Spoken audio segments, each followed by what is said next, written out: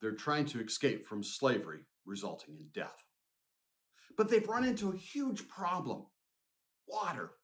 Lots of it, and very deep. They've got no place to go. Worse, the enemy is in full pursuit with a vast army host of warriors. There's nothing that they can do to save themselves. In steps God.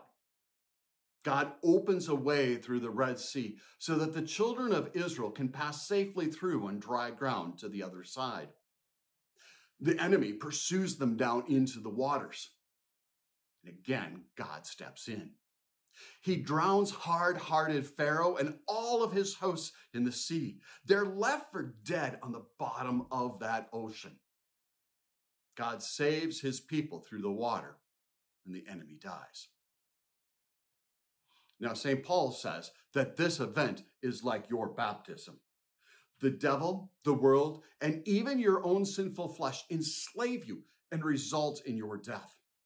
You are trapped in sin, leading to death. The enemy is in full pursuit with a vast army host of warriors out to destroy you.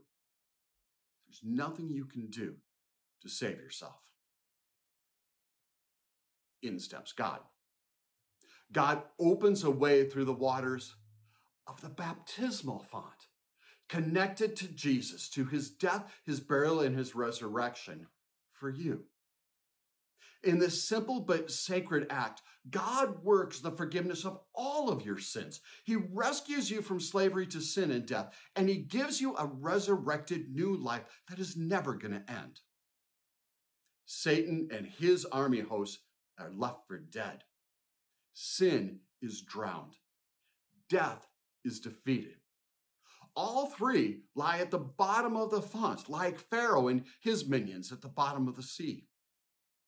You are saved, not by your own works, but by the working of God through the water with his word. What a great benefit you have been gifted in baptism.